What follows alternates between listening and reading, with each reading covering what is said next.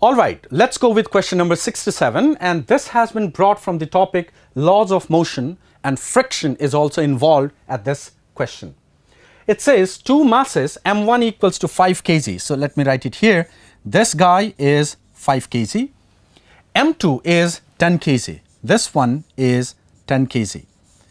And it says connected by an inextensible string over a frictionless pulley. The pulley is smooth, so that simplifies our solution, are moving as shown in the figure. The coefficient of friction of horizontal surface is 0.15. So this is the value of mu, which is equal to 0.15. And the question says the minimum weight m that should be put on top of m2 so that the motion would stop. In other words, we need to calculate the minimum value of m. Well, the overall state of motion is that the system is at rest. So in this situation, legitimately we can take m and m2 as one system. So that will simplify the solution to a very great extent. So the system of particle and the situation where it is at rest, now I can easily write T would be equals to 5g from the free body diagram right here. This is T and this is 5g. Now here, we need to consider the case the minimum weight. In other words, the system is at the verge of motion.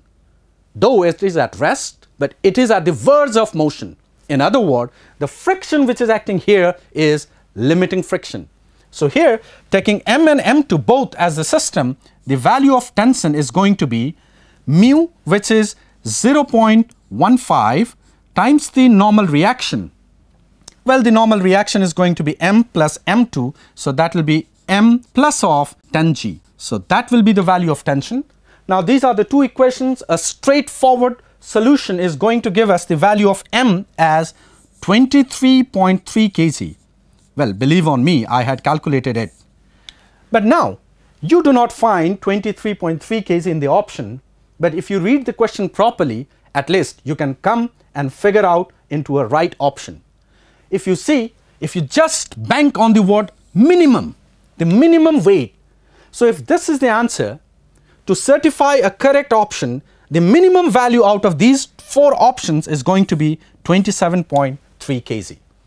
So right here, for this particular question, the correct option comes out to be option number 1. So that was question number 67. Let's move to question number 68. Right then, let's move to question number 68. A very straightforward question. A particle is moving in a circular path of radius a under the action of an attractive potential energy. U is minus of k by 2r square. And on the basis of this value, we need to compute the total energy. Let's see, the first thing is that, say, if I have the potential energy as this, I can write the expression of force as F equals to minus of du by dr. By the way, when I write this expression and I say that this is the total force, I mean to say the force does not have the theta component. In other words, the field is radially symmetric. Now, putting the value of u right here and getting it differentiated, let's try to see that straightforward becomes equals to, d by dr, and let's put the value of u, that's minus of k upon 2r square, and this minus is there again. So we can say the minus and minus would get cancelled, and the further derivative is going to give me minus of k upon r cube.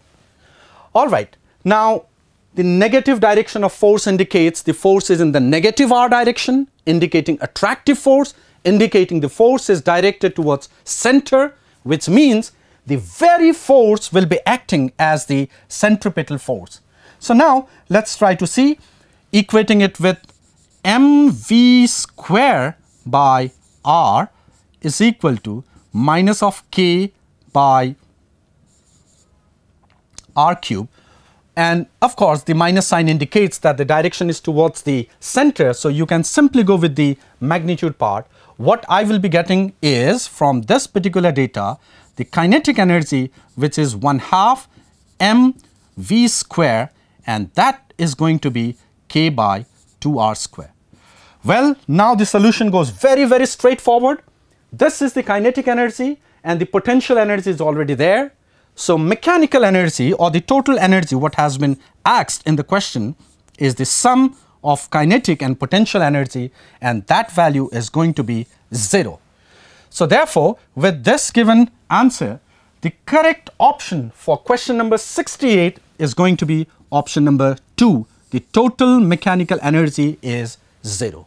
Was straightforward, but in fact is a conceptual one.